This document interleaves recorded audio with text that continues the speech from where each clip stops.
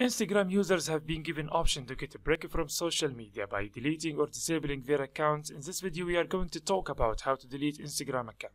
Pay attention that deletion process is not straightforward. In other words, you will not find an icon for deletion and can't make this process on the app. So we need to open Instagram in Safari browser. First, log in with your information like username, phone number, and type your password. Then go to profile icon and select setting. Afterward, you need to find an option named Help Center. Click on it and scroll down. Then search for a title taking a break from Instagram. You can see it in what is trending. Now you can see three options. Select the second one, how do I delete my Instagram account? By clicking on it, you will find instruction and steps you have to follow to delete Instagram. It's mentioned when you delete your account, all of your content will be deleted forever. Besides, you can create a new account using same username unless it has been taken by a new person on Instagram, or if your account has been deleted for violating community guidelines.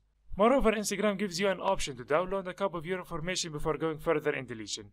Now go to delete your account page. Once again, this can be happened if you use Instagram from browser, not from the app. And click on the drop down menu, then select why you want to leave Instagram. After that, re-enter your password. It's worth to mention that Instagram gives you a chance to retrieve your account if you change your mind or if you deleted the account by mistake. It's a month from the date of deletion. You can go back to Instagram by logging and choose to keep your account. After this period, you will not be able to retrieve it.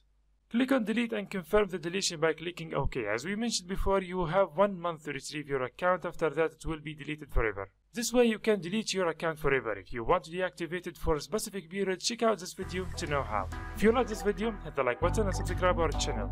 Thanks for watching.